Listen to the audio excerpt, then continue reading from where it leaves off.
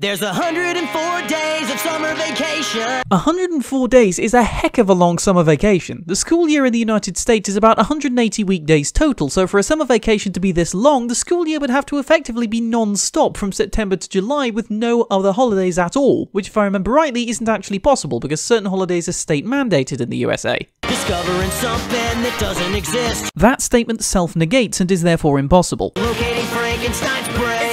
Frankenstein is the name of the doctor who created the monster, not the monster himself.